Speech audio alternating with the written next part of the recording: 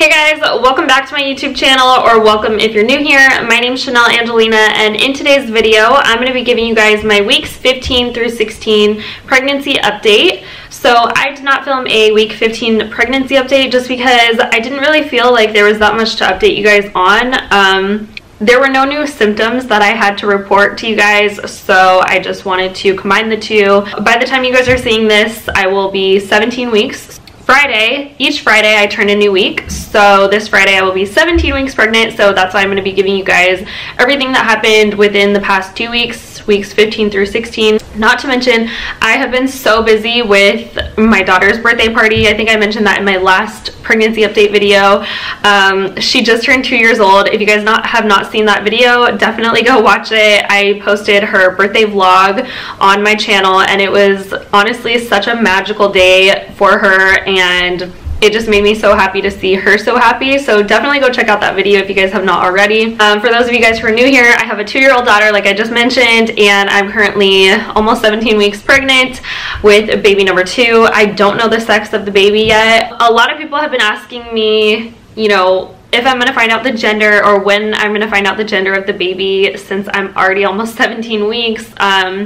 I'm almost halfway through my pregnancy and I still don't know. There are a lot of women who find out right as soon as they possibly can, and for me it just wasn't like, I don't know, like a priority to find out the gender. I don't know if that sounds bad or not, or if that's the right word that I want to use, but it just honestly wasn't on the top of my to-do list like these past few weeks. I mean, would I like to know the gender? Yeah, but I want to do it in a special way, and I really want to remember like everything that happens in this pregnancy, because this will be my last pregnancy. I don't know, I just don't feel like the urge to find out like right this second. That could change though, so yeah. Let's just go ahead and jump right into all of my symptoms, cravings, and you guys will see my little bump date at the end and see how much I've grown since my last pregnancy update. I wrote down that that my back is hurting, so I guess I was starting to get back pain. I don't really have back pain anymore, so maybe that was just like a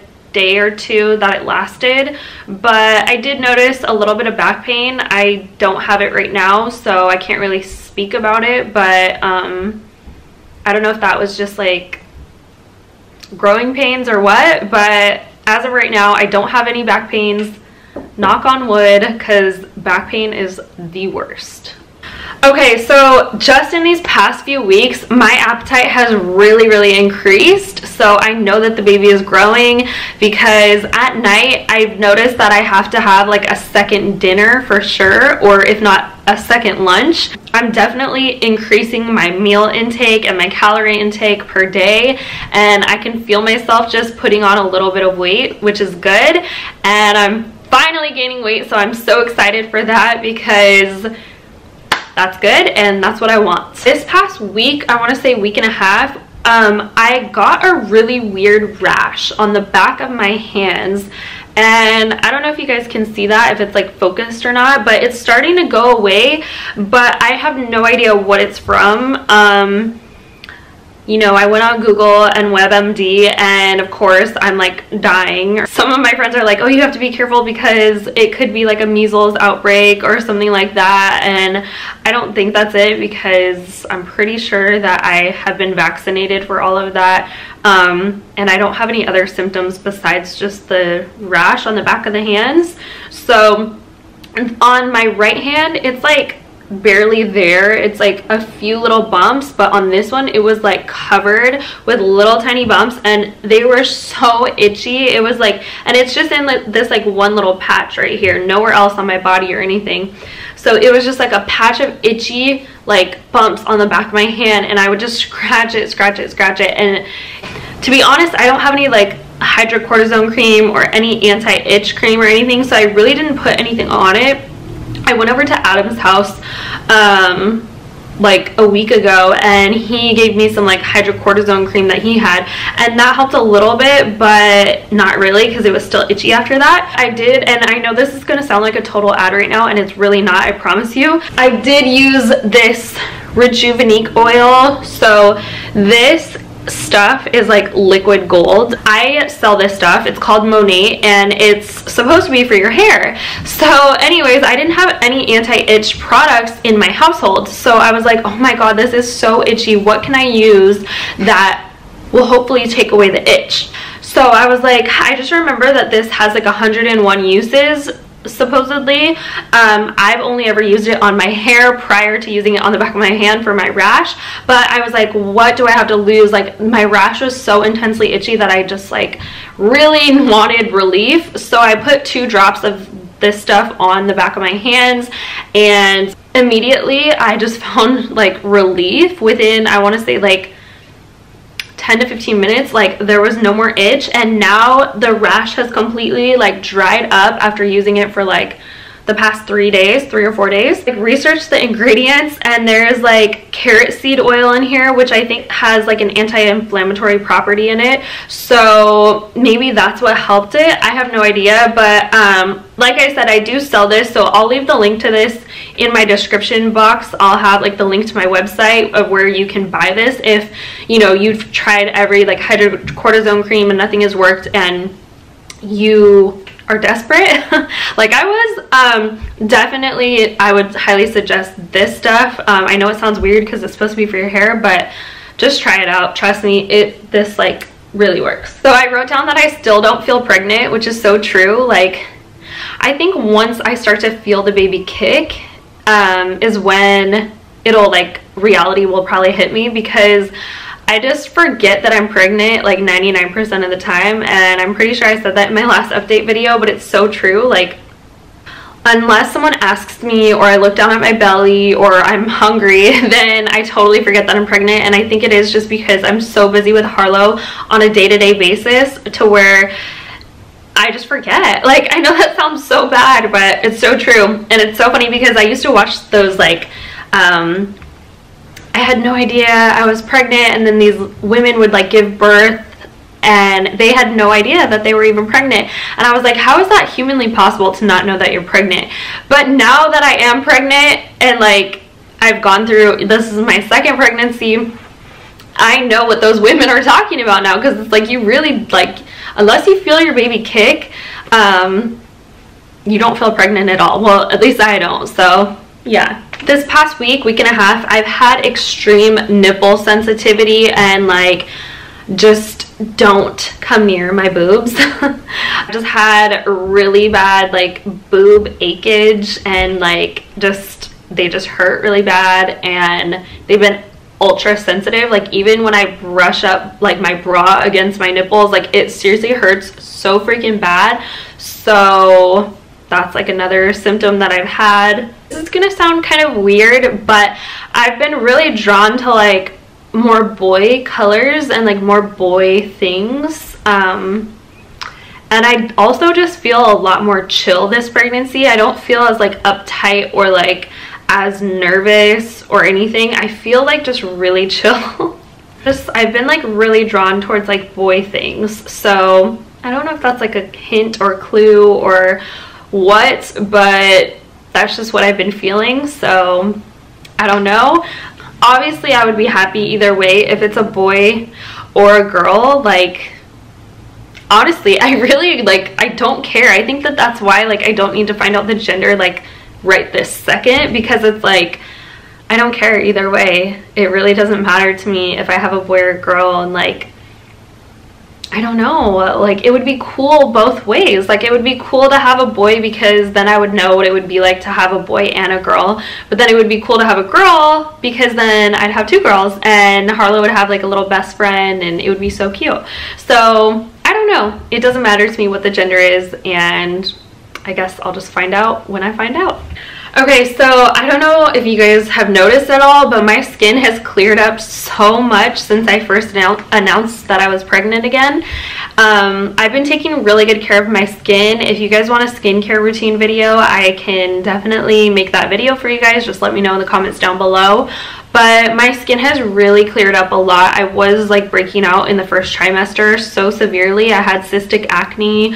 I had all of my acne just came back, and this trimester my face is just completely clear, I feel like. Knock on wood. Watch after I say that. Now I'm probably gonna break out in a pimple, but so far my skin has like really cleared up, and I think it's definitely a mixture of like my hormones finally balancing out, also diet. Like I haven't drank whole milk since I last broke out in that cystic acne, because I feel like that had a lot to do with it, although I am still eating ice cream.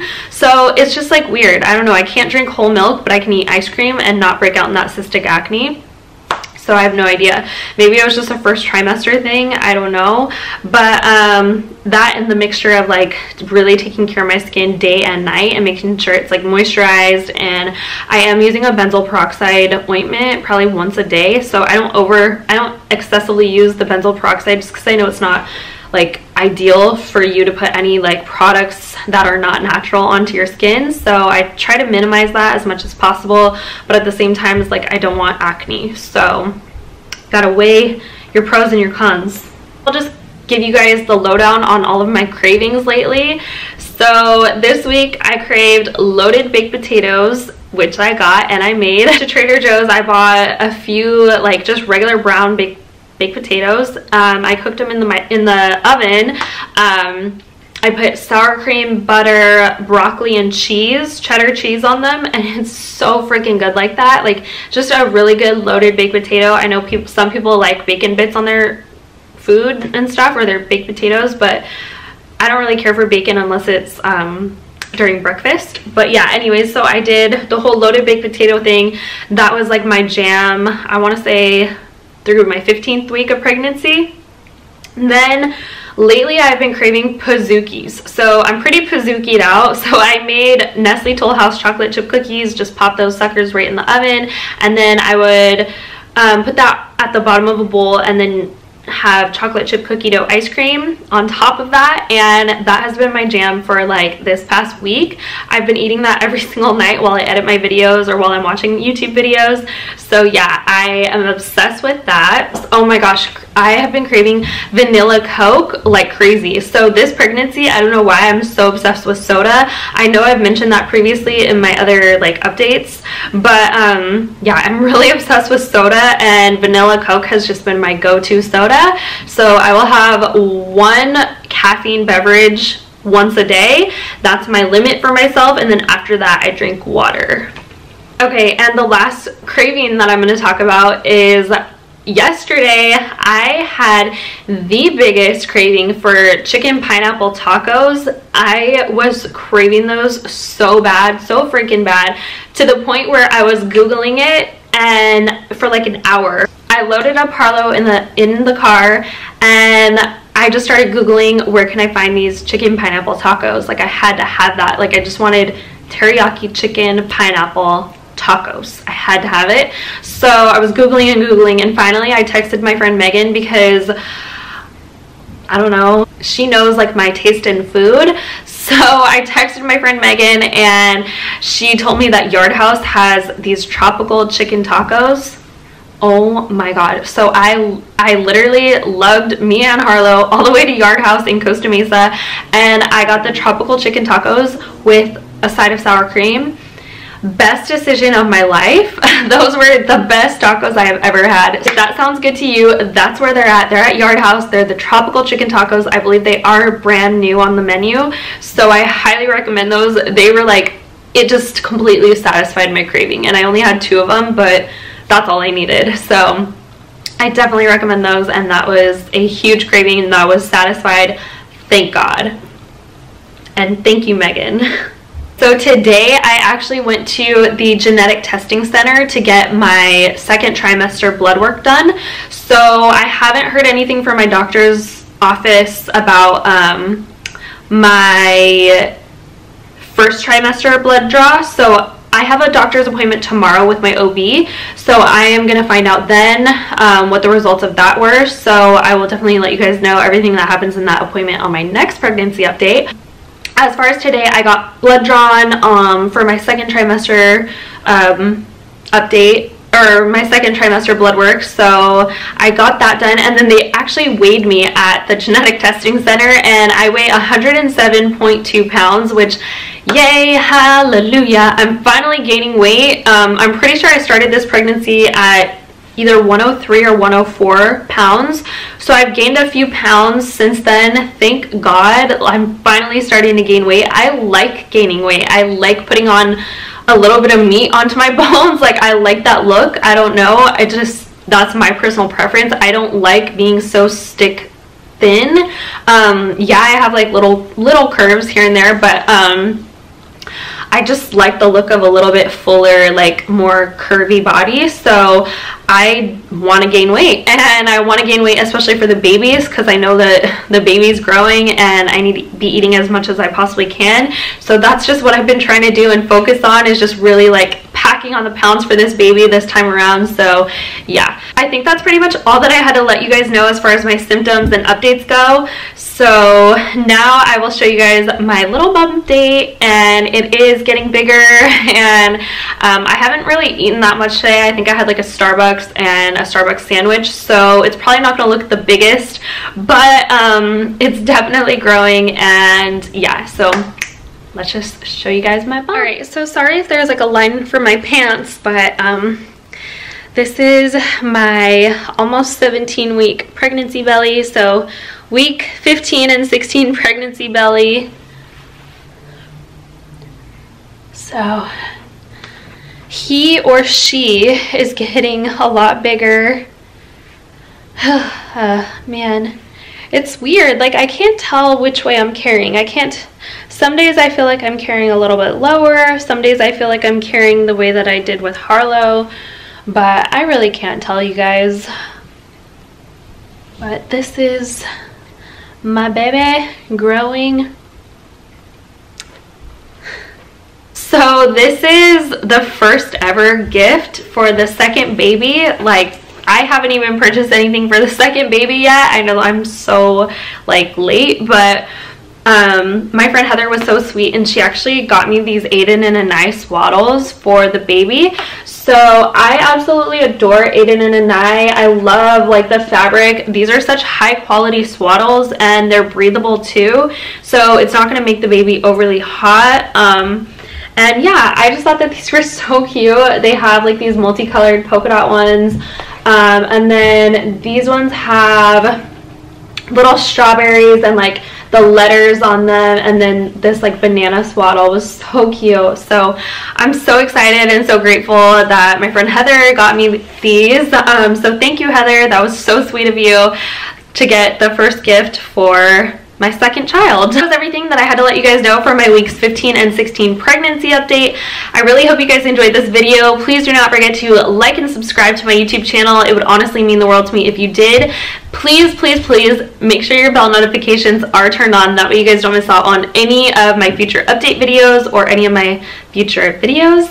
And I think that's pretty much all I had to say. With all of that being said, I will see you guys in my next video. Bye, guys.